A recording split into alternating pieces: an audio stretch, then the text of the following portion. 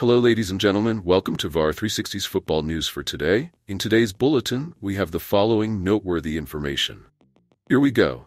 Manchester United secures Manuel Ugarte for €60 million. Man United begins negotiations with Napoli, awaiting Sancho Chiesa exchange. Man United's final decision on Amrabat deal. Manchester United's firm stance on Sancho at present. Barcelona can now register Dani Olmo for an unexpected reason.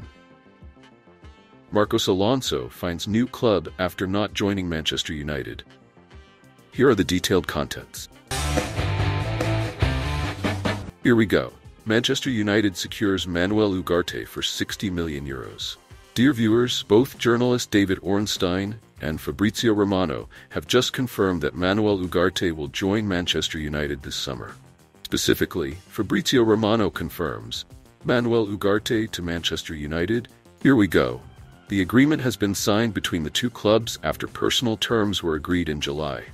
Fixed fee of €50 million plus €10 million in add-ons for the deal. Ugarte is coming to Manchester because he only wanted to join this club. Conversely, Man United also only wanted Ugarte. David Ornstein adds, Manuel Ugarte will fly to England today for a medical before finalizing his move to Man United.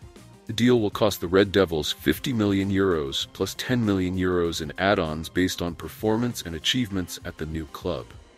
As mentioned earlier, after pushing Scott McTominay to Napoli, Manchester United immediately began negotiations to buy Ugarte outright as PSG desired.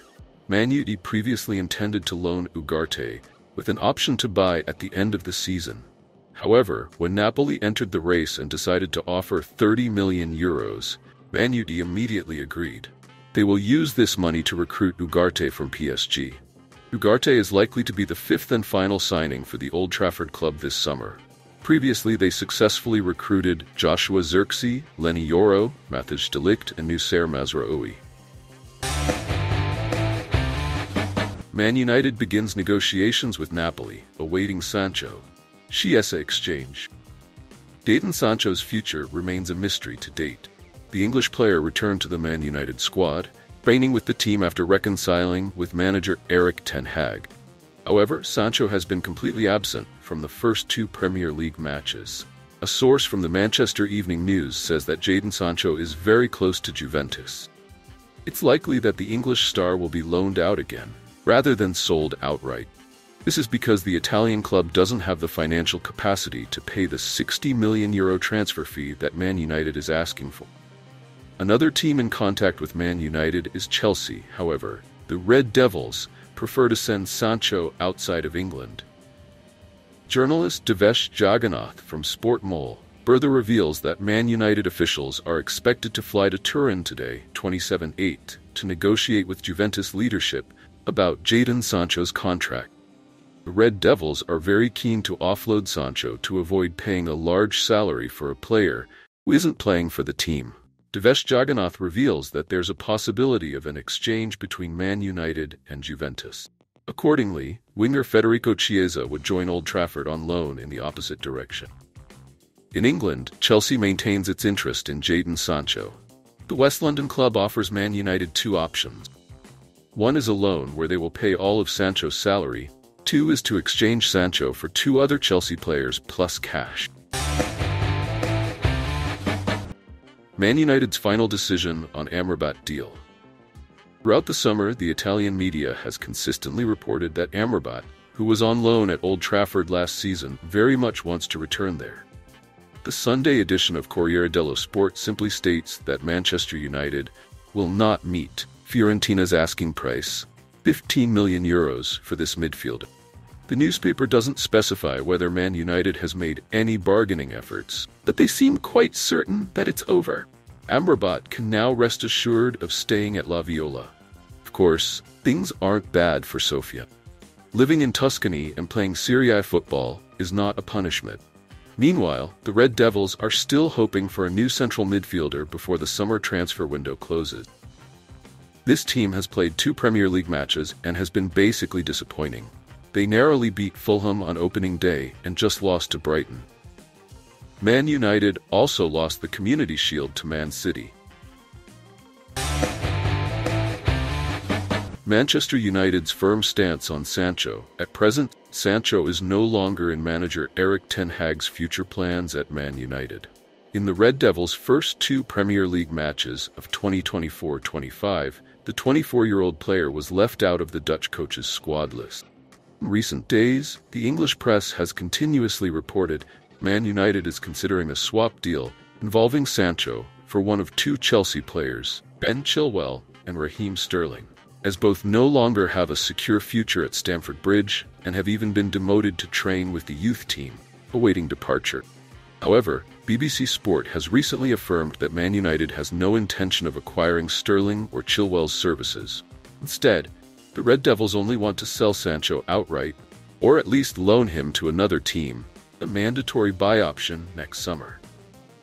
The Old Trafford club hopes to receive around £40 million if they part ways with the former Borussia Dortmund star, free up the enormous £300,000 per week salary that Sancho is earning. Sancho joined Man United from Dortmund in the summer 2021 transfer window for £82 million, but in his 3 years with the Red Devils, the winger born in 2000 hasn't maintained high form, scoring only 11 goals. Last season, Sancho even clashed with manager Ten Hag and was sent back to Dortmund in the winter market. Barcelona can now register Dani Olmo for an unexpected reason.